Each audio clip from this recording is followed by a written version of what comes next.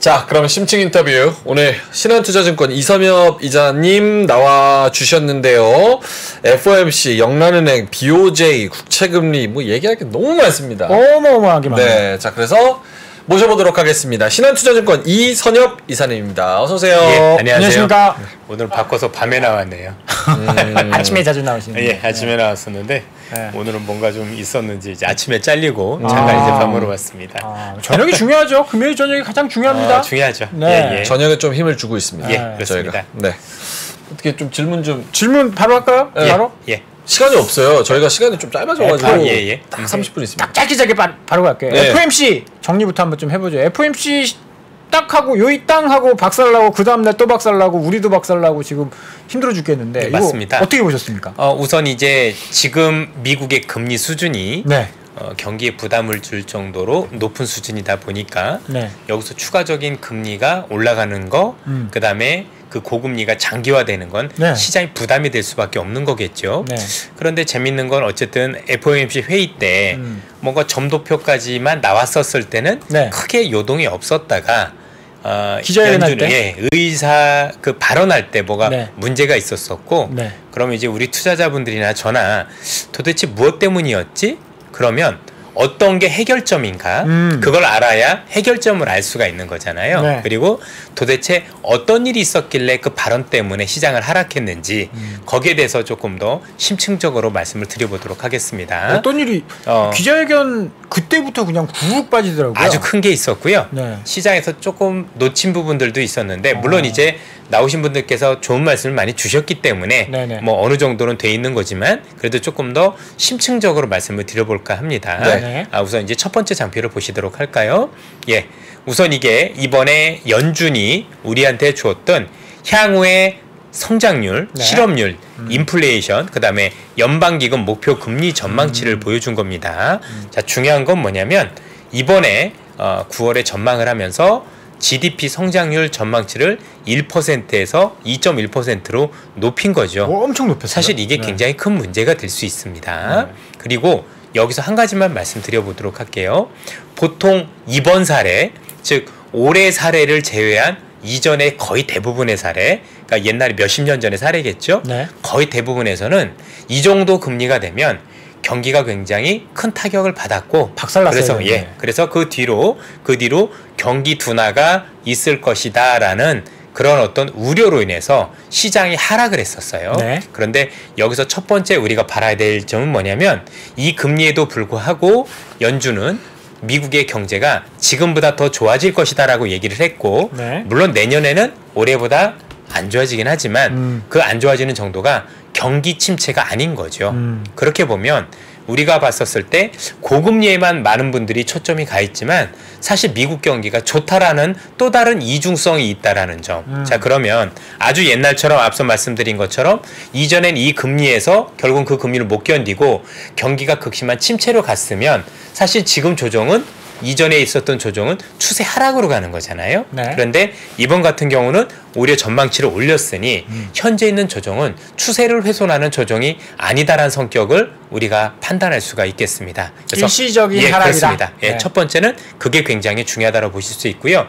두 번째는 이제 종합적으로 한번 보도록 하죠. 일단 성장률 전망치는 올렸습니다. 네. 그리고 실업률 전망치는 내렸습니다. 네. 좋은 거죠. 네. 고용이 좋아진다는 얘기니까 중요한 건 물가 지표입니다. 네. 자, 연준은 물가와 관련해서 금리를 결정할 때 우리가 흔히 얘기하는 이 PC 디플레이터가 아닌 그 아래에 있는 핵심 PC 디플레이터를 기준으로 한다라고 최근에 파월 의장도 얘기를 했어요. 네. 요 전망치는 낮아졌습니다. 자, 이를 종합해 보면 물가에 대한 전망치는 낮아졌는데 낮아지고.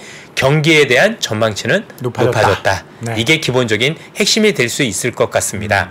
그런데 왜 시장에 발작을 했느냐 거기에 대한 얘기를 지금부터 드리도록 하겠습니다. 점도표는 건너뛰도록 할게요. 네. 사실 이 점도표 보고 이 점도표 보면 느낌이 딱 뭐냐면 하나입니다. 뭐 이렇게 중구난방이야. 쉽게 얘기하면 요 그림을 보면 연준 애들도 지금 방향성이 없냅니다. 갈팡질팡하고 그리고 있죠. 또 하나는 요 말씀을 꼭 드리고 싶습니다. 6월과 9월이 다르잖아요. 네. 6월이 9월이 다르면 12월에는 또 더 같을까요? 또 다를 수도 있는 거죠. 그렇죠. 그래서 연준의 이번에 전망이 꼭 그대로 가는 건 아닐 수도 있겠다. 연준도 생각을 바꾸고 경제에 따라서 시시각각으로 바꿀 수 있으니 투자자 여러분들께서 이번에도 바뀐 것처럼 다음에도 혹시 뭐가 바뀔지 모르니 거기에 대해서 우리가 조금 더 유연하게 대응할 필요가 있겠다. 이런 말씀을 드리고 싶습니다. 지금 이사님은 네. 지금 시장에서 되게 막 걱정하고 있는 게 내년에도 내년 두 번 내려가지고 기준금리가 5% 계속되면 이게 부러지지 않을까 이런 걱정들 하고 있는데 저거는 언제든지 바뀔 수 있는 거니까 그렇죠. 뭐 큰 의미를 둘 상황은 양쪽이 아니다. 다 열리는 거겠죠. 예를 들어서 네. 금리를 안 내릴 수도 있는 거고 네네. 아니면 또 예전처럼 4번을 내릴 수도 있는 거고 그거는 그때 가봐야지 하는 거지 지금 당장 우리가 결정된 게 아니다라는 거죠. 왜냐면 석 달 전에는 다른 의견이었는데 네. 석 달 전에 지금 보시는 것처럼 내년에 4번 내리는 거였잖아요. 근데 이번에 이제 2번 내리는 거로 바뀌었으니 그 뒤로 또 어떻게 바뀐다라고 우리가 장담을 할 수가 있겠습니까? 연준조차도 이렇게 바뀌는데 우리가 무슨 뭐 용가리 통뼈도 아닌데 경제를 막 올조 다 맞춰서 네. 경제를 맞출 수 있는 사람은 없잖아요. 사람의 일인데 그렇죠. 무슨 일을 할지도 모르는 거고 우리가 이제 따라가는 거겠죠. 어쨌든 그럼에도 불구하고 왜 이런 일이 일어났는지는 봐야 될 것 같습니다. 네. 먼저 이걸 아시면 좀 편합니다. 파월 의장이 잭슨홀에서 어떤 얘기를 했었지? 근데 이때하고 말이 달라진 게 몇 가지가 있어요. 네. 그리고 이때 뭔가 했었는데 그게 이번에 주안점으로 올라왔어요. 뭐가 있었는지 말씀을 드리도록 하겠습니다. 먼저 이 얘기죠. 파월 의장은 중립금리가 상승했다라고 당장 판단하기 어려운 이유. 쉽게 얘기해서 이때는 중립금리가 상승하지 않았다라고 여기고 있었고요. 네. 그리고 이 얘기를 했어요. 그 이유에 대해서 정책의 지원 효과를 꼽았다. 이게 어떤 얘기냐면 연준이 고금리를 가져가면 고금리까지 탁 도착하면 실제 이게 경제에 부정적인 영향을 미치는 데까지는 시간이 걸린다는 얘기예요. 네. 이 얘기를 액면 그대로 하면 어떤 얘기냐면 앞으로 경제는 지금부터 조금 둔화될 거야 이런 네. 얘기를 하는 거거든요. 네. 근데 이번에 전망치를 올렸잖아요. 네. 일단 말이 바뀐 거예요. 이해가 그렇네요. 되시죠? 그죠? 네. 그래서 이 사람이 원래 파월 의장이 얘기할 때는 올 연말에 지금보다 경제가 조금 더 둔화될 거라고 원래는 생각을 했었던 실업률도 거예요. 높아지고. 예. 네. 그래서 당장 필요로 해서 정책이 지연 효과. 그래서 올 연말로 갈수록 지연 효과가 발현이 되면서 지금보다는 조금 경기가 조금 약간 둔화되지 않겠느냐라는 생각을 했었는데 이번에 중립금리 얘기 바꾼 거 아시죠? 네. 그렇죠? 올라왔을 수도 있다라고 바꾸면서 시장이 첫 번째 뜨악을 했었던 거고요. 두 번째는 여러분들 보시는 것처럼 파월 의장 현재 기준금리가 인플레이션을 누를 만큼 충분히 높다라고 봤는데 요 입장도 조금 애매해졌다라는 게 굉장히 중요한 부분입니다. 그런데 저 얘기는 네. 더 올릴 수 있다라는 뜻으로. 근데 그게 중요한 게 아니라 실제 이번 시장의 가장 큰 핵심은 이 문단이었었습니다. 보세요. 파월이 어떤 얘기를 했었냐면 파월이 어떤 얘기 요걸 보세요. 파월 의장은 성장이 지속적으로 추세를 상회하는 추가적인 증거가 나올 경우 우리가 그동안에 봤던 건 물가 지표 그죠? 고용만 봤었는데 갑자기 이 얘기가 떠들었어요. 무슨 얘기냐? 성장이 지속적으로 추세를 상회한다는 이게 몇 %를 얘기하는 거냐면 2%를 얘기를 하는 거예요. 성장률 기준으로 2%를 추세적으로 상회한다는 증거가 나올 경우 인플레이션에 대한 우리는 성과를 위험에 빠뜨릴 수 있다. 그래서 이는 추가적인 긴축을 타당하게 만들 수 있다. 쉽게 얘기해서 앞으로 연준이 추가적으로 긴축을 할 수 있느냐 없느냐는 인플레이션 지표도 아니에요. 인플레이션 지표도 아니고 실업률도 아니고 지금 여기서 얘기를 한 성장이 지속적으로 추세를 상회한다는 지표예요. 근데 그게 뭐냐고 딱 집어서 얘기를 했어요. 그래서 그게 중요합니다. 자, 어떻게 얘기를 했냐면 보세요. 올해 들어 미국의 국내 총생산 시장률이 예상치를 상회했고 최근 소매 판매는 이겁니다. 최근 소매 판매는 미국의 소비력이 견조한 수준을 보인다는 점을 지적했다. 쉽게 얘기해서 연준 의장이 이번에 말을 바꾸고 세게 나간 이유가 바로 이 소매 판매 때문이에요. 자, 어떤 얘기냐면 앞서도 보셨겠지만 다시 한번 볼까요? 다시 한번 보셨겠지만 물가도 괜찮다라고 얘기를 했어요. 네. 물가도 괜찮다라고 얘기를 했고 경제는 뭐 좋다라고 얘기를 했는데 문제는 뭐냐면 우리가 생각지도 못했던 소매 판매가 현재보다 훨씬 더 좋아질 경우 그렇게 되면 앞서 말씀드렸던 이게 GDP에서 차지하는 비중이 높다 보니까 네. 그럼 성장률 전망치가 2%를 훨씬 올라가는 추세 상승으로 갈 가능성이 높고 이렇게 하면 투자자들로 하여금 기대 인플레이션을 자극시키는 거예요. 물가가 올라갈 수도 있겠는데 이렇게 되면 더 올리겠다라고 얘기를 한 거고 이번에 이 얘기를 한 겁니다. 그래서 전체적으로 말을 바꾼 거죠. 증거를 정확하게 제가 보여드릴게요. 네. 이게 이번에 미국 통화정책에 있었던 통화정책에 대한 질의응답 내용입니다. 네. 그렇죠. 거기서 연준은 올해 미국 국내 총생산 성장률 전망을 2.1%로 올렸다. 근데 보세요. 파월 의장은 GDP에서 큰 부분을 차지하는 소비 지출이 굉장히 강력하다며. 자, 8월에 우려했는데 실제 보니까 너무 강력했던 거예요. 그래서 상향 조정의 배경을 설명했다. 보셨죠? 자, 분명히 앞에서 다시 한번 이 사람이 얘기하기를 이번에 성장이 지속적으로 추세를 상회하면 이거 금리를 조금 올릴 수도 있는 빌미드가 될 수 있지 않을까 했는데 그게 뭐라고요? 소매판매로 정확하게 얘기했고 그런데 막상 뚜껑을 열어보니까 어떻겠어요? 굉장히 강력했던 거예요. 네. 어라 이거 봐. 이렇게 소매 판매가 굉장히 강력하면 성장률을 더 올릴 거고 그러면 이거 수요가 늘어서 물가도 올라가고 기대인플레이션이 안 꺾일 수도 있겠는데 라고 했었던 거예요. 네. 그래서 앞으로 제가 볼 때 현재 올라가고 있는 미국의 금리 이게 진정이 되기 위해서는 10월 17일에 나오는 리테일 세일즈라고 불리는 소매 판매가 어떻게 나올 거냐가 관건이에요. 다시 한번 말씀드리지만 물론 물가지표 또는 다른 어떤 성장률 지표 다 중요합니다만 그 중에서 핵심이 이 소매 매출이에요. 그렇죠? 연준은 이 정책의 지연 효과 때문에 이번에 소매 매출이 낮게 나올 줄 알았던 거예요. 그래서 정책 지연 효과를 얘기를 했는데 뚜껑 열어봤는데 생각보다 높았던 거죠. 그러다 보니까 문제가 됐어요. 그럼 어떻게 높았을까요? 한번 보시도록 하죠. 자, 이게 미국의 리테일 세일즈 소매 매출이에요. 네. 이걸 얘기하는 건데 요거를 전 월 대비로 걱정을 하는 거예요. 그냥 보시는 것처럼 올라왔죠? 네. 0.5, 0.6이에요. 0.5, 0.6. 예상치 되게 크게 상회한 엄청 거죠. 상회한 거고요. 연율화를 해보면 네. 0.6 연율화를 해보세요. 얼마인가? 7.2. 7.2. 아, 7.2. 7.2. 네. 0.6은 그러면 뭐 120. 문과라서. 문과입니다. 예, 네. 예. 그래서 대단히 높은 수준이거든요. 네. 그래서 이 얘기를 한 건데 그런데 여기에는 약간 숨어있는 비밀들이 몇 가지가 있습니다. 첫 번째 요걸 한번 보시죠. 참고로 여러분들 이 지표들은 이거를 발표하는 그 기관에서 따왔다는 점을 말씀을 네. 드립니다. 자, 보시는 것처럼 요번 달에 발표됐었던 소매 판매가 0.6이었었잖아요. 네. 그렇죠? 그런데 이 0.6이 나온 이유가 딱 요거예요. 요거 보이시나요? 가솔린, 그렇죠? 가솔린 스테이션스 주유소란 얘기잖아요, 그렇죠? 예, 요게 굉장히 컸던 거예요. 근데 저것만 빼면 뭐 용어 바로 그겁니다. 이 용어 한번 볼까요? 이것만 빼면 여기 나오죠, 그죠? 여기에 쭉 보면 인텔 세이즈하고 익스클루딩이라고 했으니까 이거를 제외하면 실제로 얼마다 0.2다. 이런 얘기를 한 거예요. 그럼 지금 우리가 추정해 볼 수 있는 건 뭐냐면 이게 8월에 이렇게 됐다는 얘기는 유가가 오른 영향이 굉장히 크기도 했지만 네. 사실 8월에 드라이빙 시즌이었거든요. 그렇죠. 그래서 사람들이 기름을 많이 넣었을 거라고 추정을 하는 거죠. 네. 그러면 다음 달부터는 사실 이제 드라이빙 시즌도 끝났고 네. 그러다 보니까 유가는 높지만 이 지표가 현재보다 낮아질 개연성이 높다라고 봐야 되겠죠. 하지만 연준은 먼저 낮아진다고 추정을 하기 싫어요. 그죠? 그러다 높게 나오면 어떡할 거예요? 그래서 지켜보겠다라는 얘기를 해서 일단은 이번에 생각보다 세게 얘기한 거예요. 그렇죠? 아, 근데 8월보다 지금 9월에 유가가 더 올랐잖아요. 유가는 올랐지만 네. 이때는 유가로서 휴가를 많이 갔잖아요.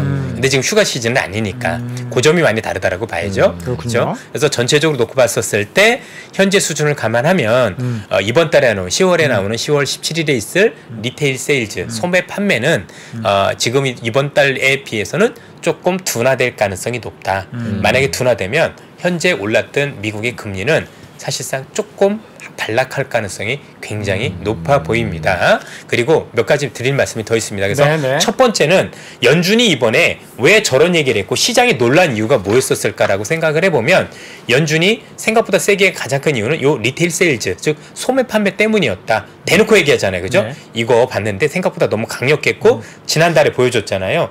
이게 생각보다 경제가 추세가 더 많이 올라가면 야 이거 그러면 되게 곤란하고 기대 인플레이션을 자극할 수 있던 우려가 있었는데 그 우려를 지표상으로는 본 거예요. 그런데 현재 일회성 요인들이 많다 보니 연준이 보고 싶어하는 건 속단할 수는 없고 다음 달에 그 일회성 요인이 본인들은 제외될 거로 보는데 일단 확인하고 가자 이런 얘기를 했다. 그래서 지표 보고 했다는 얘기를 그래서 했다라는 점. 저는 개인적으로는 그래서 다음 달부터는 이게 둔화될 가능성이 높다. 그러면 그래서 11월에 금리 안 올리나요? 현재 그거 보시죠. 그거 있고 나서 보시는 것처럼 CME 페더 와치에서는 현재 있는 뒤로도 11월에 금리 인상 확률을 더 낮췄어요. 아, 그러니까요. 오히려 저게 이상하더라고요. 이게 지금 제가 한 20분 전에 그려온 거예요. 20분 전에. 제가 궁금한 예. 건 채권 시장은 지금 발작을 하면서 위로 솟구쳐 오르고 있는데 그래서 지금부터 그 얘기를 드리려고 하는 거예요. 이게 핵심이에요. 이게 핵심이죠. 핵심이네요. 자, 지금 보면 11월에도 12월에도 금리 인상 확률이 참 더 줄고 있어요. 네. 그래서 계속 동결입니다. 물론 금리 인상이 장기화된다는 데 대해서는 이견이 없죠. 훨씬 더. 그럼 지금 어떤 일이 있었다라고 보는 거냐면 이게 지금 미국의 국채금리잖아요. 근데 보시는 것처럼 2개월 2년물보다는 10년물보다는 30년물이 훨씬 더 급등을 했어요. 제가 보기엔 지금 어떤 일이 일어났냐면 많은 투자자분들 아시겠지만 이번에 미국의 판단 중에 우리가 봐도 경기가 예상보다 더 좋은 거잖아요. 그죠? 여기에 발작을 한 건데 궁극적으로 제가 보기엔 투매가 일어났을 가능성이 높다라고 보고 있어요. 쉽게 얘기해서 그동안 미국에서는 또는 글로벌에서는 이 정도 금리면 미국 경제가 지속적으로 침체가 될 거라고 주장하는 분들이 굉장히 많으셨어요. 그래서 그동안에도 채권에서 큰 손실을 보고 있었는데 그래도 이 정도면 이제 금리가 정점일 거니까 내년에 금리를 내릴 수 있다는 기대로 끝까지 버티던 분들이 계셨었어요. 채권을 들고 있다가. 그런데 이번에 딱 보니까 야 내년에 생각만큼 금리를 못 올리겠네. 특히 상반기엔 가능하지 않을 수도 있겠네. 이러니까 어떤 문제가 생겼을까요? 거기서 완전히 와르르 다 뺏겼다고 보시면 되죠.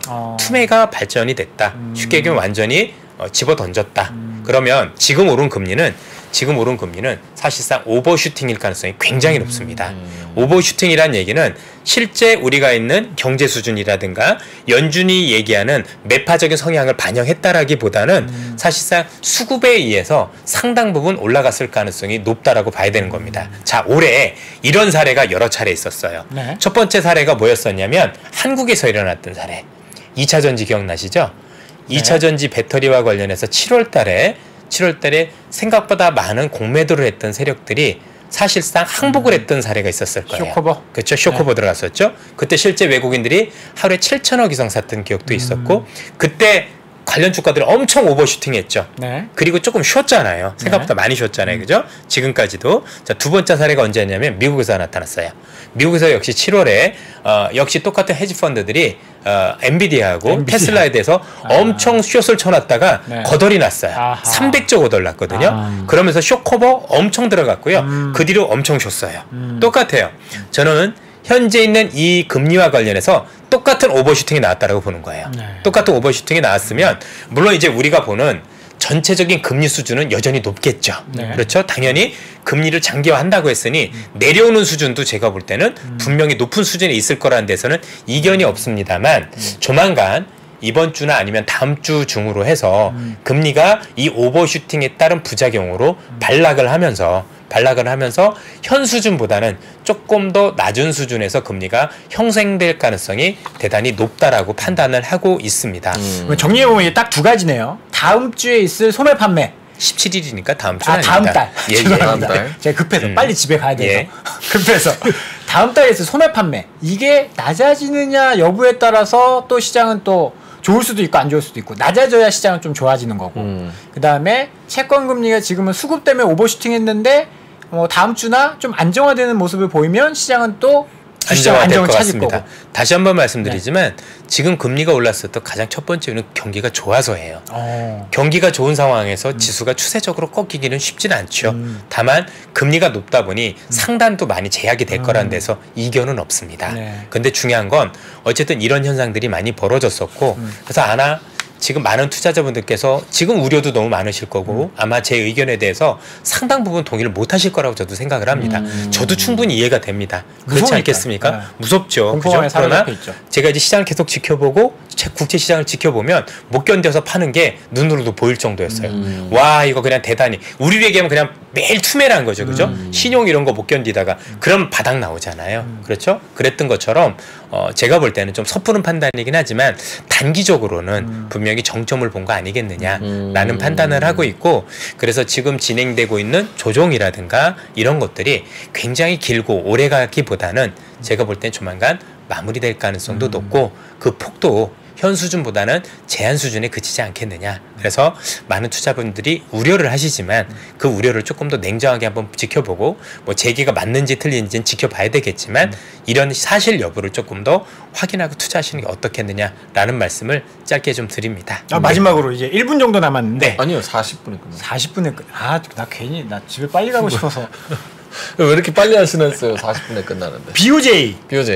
BOJ 동결했어요. 예. 여기에 대해서 말이 되게 많더라고요. 앞으로 이제 사실 어떻게 보면 BOJ가 굉장히 시장의 핵심이 될 수 있는 네. 왜냐하면 이 친구들이 나중에 아시겠지만 정책을 바뀌었을 경우 7월달에 막 뭐 1%까지 올리고 막 그랬었잖아요. 예. 네. 그랬을 경우 부작용이 굉장히 클 수도 있는 거죠. 미국 입장에선. 왜냐하면 아무래도 일본이 정책을 바꾸게 되면 제일 문제가 되는 건 엔화가 네. 강세로 전환될 거고 엔화가 강세로 전환되면 아무래도 많은 투자자들 입장에서는 미국에서 있던 것들을 팔고 나와서 일본으로 간다. 다시 와야 되는 그런 단기 부작용이 있을 수 있기 때문에 문제가 될 수밖에 없겠죠. 그런데 항상 미국하고 일본은 정책적으로 공조한다라고 봐야 됩니다. 그런 측면에서 보면 최소한 일본이 그렇게 정책을 전환했었을 때 부작용은 반드시 있겠지만 그 부작용을 최소화할 수 있는 시기를 서로 택할 가능성이 높다라고 봐야 될 것 같아요. 그래서 제가 볼 땐 지금은 어떤 그 급격한 이런 무리한 어떤 정책 전환을 꾀할 가능성은 낮지 않을까. 다만 시장에서 지속적으로 일본에서도 우에다 총리도 그렇고 일본의 어떤 경제도 그렇고 마이너스 금리를 이제 포기할 수도 있다는 뉘앙스를 점차 비춰주는 것 보면 그게 시기가 멀진 않은 것 작년부터였잖아요. 같았어요. 작년부터여서 작년 11월이었나요? 그렇죠. YCC 위 상단 근데 올렸을 아까도 때. 얘기했지만 그 둘이 같이 공조를 하지 않으면 투기 세력한테 공격을 당해. 그래서 둘 다 공멸할 수 있습니다. 그런 측면에서 놓고 항상 그리고 그 둘은 재무장관끼리 항상 공조를 해서 협력을 하거든요. 그래서 만약에 그 협력을 할 때는 이렇게 보셔도 되겠죠. 미국이 더 이상 금리를 올릴 가능성이 또는 긴축이 더 지속되지는 않을 가능성이 높다. 이렇게 판단하셔도 될 것 같습니다. 요거는 조금 좀 곤란한 질문이 될 수 있을 것 같은데. 네. 아까 이제 일본이 금리를 올리면 그 엔캐리 자금이 또 이제 일본으로 들어갈 수 있을 것 같다. 근데 저는 사실 그게 말이 안 된다라고 보거든요. 그 조금 금리 때문에 있던 돈을 옮긴다고? 그게 금리 때문이 아니고요. 금리보다 환율 변동이 더 커서 그런 겁니다. 환율 변동이 더 무서운 거고 그래서 금리 차 때문이 아닌 거거든요. 그래서 그러니까 그러면 우리도 뭐 해외 채권 투자할 때 네. 그게 환에 투자하는 거지 채권 금리를 보고 하는 게 아니잖아요. 그러면 이제 우리나라로 넘어가 보면 지금 미국이 만약에 이제 점도표대로 한 번 더 올리면 225bp 차이 나는 건가요? 2%가 넘게 차이 나는 거죠. 이게 어마어마한 차이인데 솔직히 제가 은행 거래해도 뭐 A은행이 3% 주고 B은행이 5% 주면 똑같은 신용등급이라고 하면 5% 주는데 가고 아까 그 이사님이 보여주신 점도표 그 뭐죠? 그거 보니까 우리나라 1.3% 성장률인데 미국 2.1%면 당연히 미국으로 돈이 빠져야 되는 게 정상 아닌가라는 생각이 저는 대부분은 그렇게 생각들 하시는데 네. 채권을 하신 분들은 금리를 내리는 쪽의 수익률이 훨씬 더 크겠죠. 네. 그럼 미국하고 한국으로 놓고 보면 어느 국가가 더 금리 인상 확률이 인하 확률이 높습니까? 한국이 인하 확률이 훨씬 더 높습니다. 왜냐하면 미국은 지금 저렇게 금리가 올랐다고 하지만 개인이 부채가 없어요. 2008년 이후로 계속 부채가 줄어왔고 지금 부채가 많은 데가 어이없게도 국가입니다. 네. 그렇죠? 그렇기 때문에 사실은 위험하다고 하더라도 그렇게 쉽게 하기는 쉽지 않은데 우리나라는 확실히 부동산 PF부터 대단히 위험하기 때문에 객관적으로 본다고 하더라도 또 가계대출도 한국이 제일 높고 그래서 금리를 내리면 한국이 더 먼저 해요. 그러면 채권하는 사람들 입장에서는 여기보다 한국이 더 나아요. 여기가 훨씬 더 캐피탈 게인이 바닥이라고 보는 그렇습니다. 입장이고 그러니까 꼭지라고 보는 거 훨씬 더 꼭지고 내려도 더 먼저 내릴 거고 폭도 더 클 거라고 보는 거겠죠. 그렇죠. 그렇게 생각을 한다라면 외국인들이 이탈하지 않는 이유가 될 것 같아요.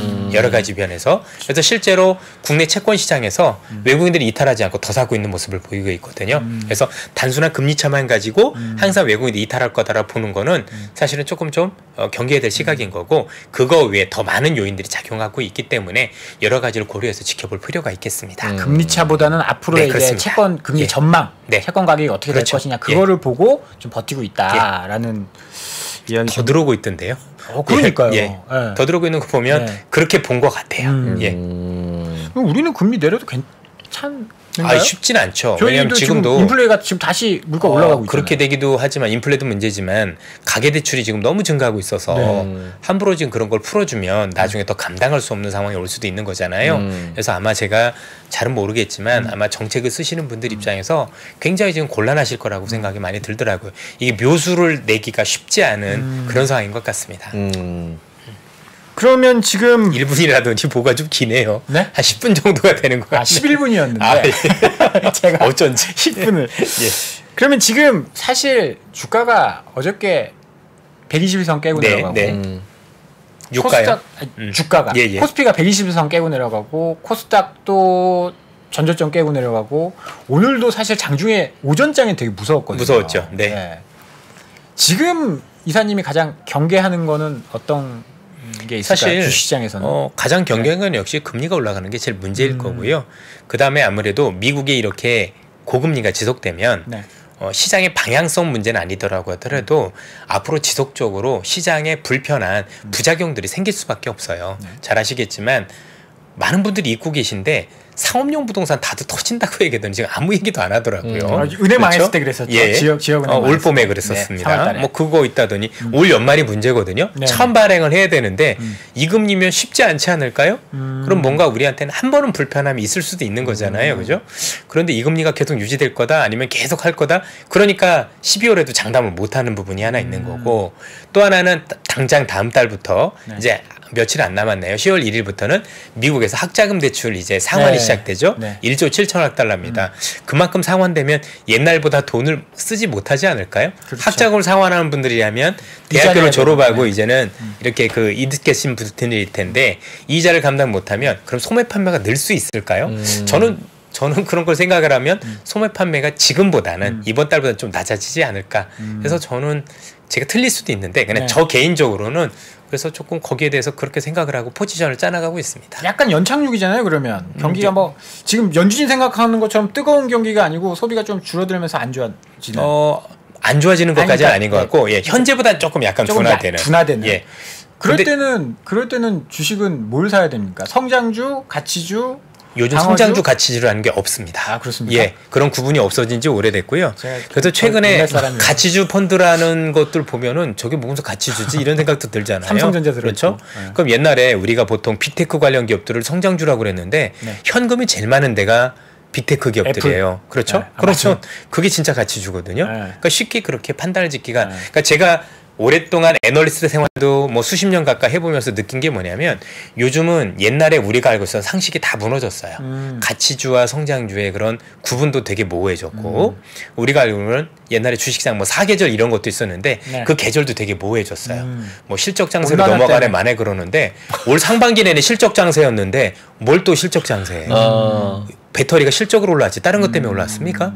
그렇잖아요. 냉정하게 보면 저 올해 상반기 내내 샀던 거 실적 보고 산 거예요. 그 유동성 장세였나요? 아니에요.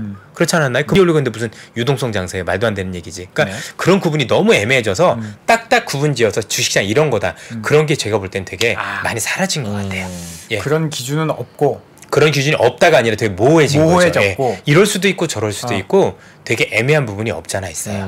근데 많은 투자자분들 아직도 거기에 대해서 딱 프레임을 씌워놓고 이 국면은 이 국면이다 이렇게 얘기를 하시는데 옛날하고 시장이 많이 달라졌다라는 점들을 말씀을 드리고 싶어요. 그러면 아까 이제 채권 이야기도 많이 하셨고 주식도 어느 정도 조정받았고 채권도 금리가 거의 고점을 본 것 같다 그런 말씀을 하셨잖아요. 저는 단기적으로 그 가능성이 높다라고 보는 겁니다. 그러면 자산 배분 차원에서 지금 채권을 사는 게 그러니까 뭐 채권 몰빵, 주식 몰빵이 아니라 채권과 주식 비중 어느 쪽에 조금 더 무게를 맞춰야 된다. 전 주식을 하고 있는데 주식만 하라고 말씀드리지 않나요?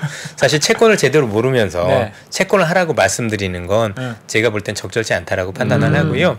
일단 주식시장에서 살 게 많아지는 건 분명해 보인다 정도로 말씀을 드릴 수 있을 것 같아요. 가격 매력이 조금 가격 매력들도 많이 생겼고 실제 경기가 어려워지는 가운데 서서 그동안 굉장히 제가 볼 때 소외를 많이 받았는데 소외만 받는다고 해서 싸다라고 해서 올라오는 건 아니잖아요. 그렇죠. 그런 기업들이 반등 모멘텀들이 있는 것들이 굉장히 많아지고 있어요. 그래서 지수만 놓고 보면 답도 없고 경제만 놓고 보면 되게 불안한 건 맞고 사실 올해 내내 그럴 것 같거든요. 그래서 그렇지만 뭔가 종목별로 이렇게 따져보면 제가 볼 땐 그래도 많은 기회가 있는 것 같습니다. 사실 올해 우리가 지나고 보니까 결국 이번 주식시장에서 승리한 분들은 경제지표 본 분들이 아니에요. 맞습니다. 기업에 집중했던 분들이 그게 원래 본질인데 아직도 다들 경기지표에 목매이고 있어요. 그거 주식하는 거 아닙니다. 근데 저는 이것도 좀 걱정되는 게 작년에 연말에 모두 다 안 좋다 그랬거든요. 아니요. 2023년은? 아니 그렇지 않았습니다. 아니 뭐 이사님은 뭐 좋다고. 전 분명히 반드시 시작이라고 얘기를 했었어요. 대부분의 사람들이 그랬거든요.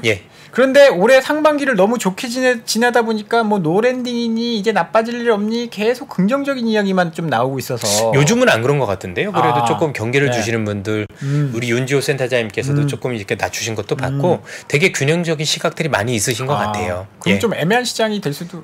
이게 앞서도 말씀드렸지만 지수가 얼마냐가 그렇게 썩 중요한 시장은 아니에요. 그러니까 이게 변화가 있는 시장의 특징인데 그러니까 원래 시장이 경제가 아주 좋고 아주 나쁘면 심플해요. 대부분 올라갔다가 또 대부분 빠지는데요. 변화가 있는 시장은 지수 변동은 작아요. 그런데 그 안에서 엄청난 종목별들이 변화가 있어요. 그래서 제가 언제나 항상 말씀드리냐면 2010년부터 2014년도 우리 중국 소비주 있었을 때 그때가 말이 중국 소비주지만 그 당시에 중국 산업화 관련주는 엄청 폭락했었어요. 그러면 지수는 박스피라고 해가지고 안 움직였지만 거기서 중국의 소비주들은 20배씩 올라댔고 반면 중국의 산업화 관련주들은 현대중공업 기준 마이너스 80%까지 갔었어요. 이런 시장이 지금 펼쳐지고 있는 거거든요. 그래서 지금도 그때와 엇비슷해요. 지금도 뭔가 경제가 좋고 나쁨 때문에 움직이는 시장은 아닌 게 아마 제가 지지난주에 나와서 차트도 보여드렸지만 미국에서도 대부분 업종들 보면 몇몇 제약주 이런 거 빼놓고는요 빅테크 몇 개 빼놓고 올라간 종목이 별로 없어요. 그죠? 경기가 좋아서 올라간 것도 아니고 그걸 반영한 것도 아니더란 얘기죠. 결국은 미국에서는 AI라는 새로운 신기술을 반영을 한 거잖아요. 그죠? 우리나라는 미국이 제조업으로 바뀐다라고 그 수혜가 올라간 거예요. 경기가 좋고 나쁨이 아니라 그런 변화가 이끌었다라는 거죠. 그럼 투자자분들도 그 변화를 보셔야 되는 거지 그 이상도 아니에요. 제가 조금 더 시간 있으면 이 변화 한번 얘기를 더 해드릴까요? 시간이 없습니다. 없습니까? 그래서 마지막으로 1분 계속 없대. 아까 1분이라도 앞으로 진짜 1분 지금 뭐 오른다 내린다 이런 것 아니고 그냥 우리 이사님이 관심 있게 본다거나 내가 공부하고 싶다거나 하는 거 그냥 한 단어로만 뭐 2차전이면 2차전지 뭐 AMA 한 단어로만 하나만 쪼개 하나만 해주십시오. 그런 거 지금 얘기는 할 수는 없을 것 같고요. 아니 이게 뭐 저는 그냥 이렇게 말씀드릴게요. 지금부터 미국의 금리가 조금 약간 안정화된다고 했을 때 수혜를 볼 수 있는 기업들을 찾아보시면 좋겠다. 이런 말씀을 드리고 있습니다. 거기 그러면 힌트 하나만 단어로. 아니 뭐 그 정도면 됐죠. 안 넘어가시네. 안 넘어가시네. 컴플 이슈가 있기 때문에 너무 강력해서 그런데 그거 초성 얘기해도 컴플 걸려요? 어쨌든 뭐 초성. 그래요. 그렇습니다. 초성은 컴플 저희도 쉽지가 않더라고요. 안 걸릴 것 같은데. 여러분 제가 진짜 막 많이 끄집어내려고 지금 노력을 많이 했는데 몸으로 말해요 해도 초성 걸립니까? 몸으로 말해요? 그렇죠. 그만해. 아무튼 투자에 좀 더 신중을 하셨으면 좋겠다는 생각이 많이 들고 있고. 그러니까 이사님은 이전보다 뷰가 조금 더 보수적이게 아니요, 그렇진 않아요. 그냥 저는 제가 판단했었을 때 살 종목이 많아 보이면 그건 괜찮은 시장이고 확실히 저희들도 느끼는 게 살 게 안 보일 때가 있어요. 헤맬 때. 그럼 정말 쉽지 않더라고요. 지금은 그런 시장은 아닌가요? 지금은 그래도 살 게 상반기만큼은 아니지만 그래도 꽤 많이 눈에 띄어요. 그래요. 아이디어도 많이 생기고 제가 그 이선현 이사님이랑 카톡 해가지고 알아내서 제가 다음 주에 공개하겠습니다. 알겠습니다. 자, 심층 인터뷰 오늘 굉장히 타이트하게 핵심적으로 엑기스를 또 말씀해주신 신한투자증권의 이선엽 이사님은 여기서 인사드리도록 하겠습니다. 오늘 말씀 고맙습니다. 즐거운 시간 보내십시오. 장 시작 전부터 종료까지 쏟아지는 수많은 뉴스와 정보들. 이 중에서 어떤 것이 투자에 정말 도움이 되는 정보일까요? 삼프로의 증시 셔터맨 박근영 마스터가 직접 정보를 선별하고 투자의 힌트를 드립니다. 시간도 아끼고 투자 아이디어도 얻는 시간, 박근영 부장의 마켓 힌트와 함께 하세요. 자세한 사항은 삼프로TV 앱과 홈페이지를 확인하세요.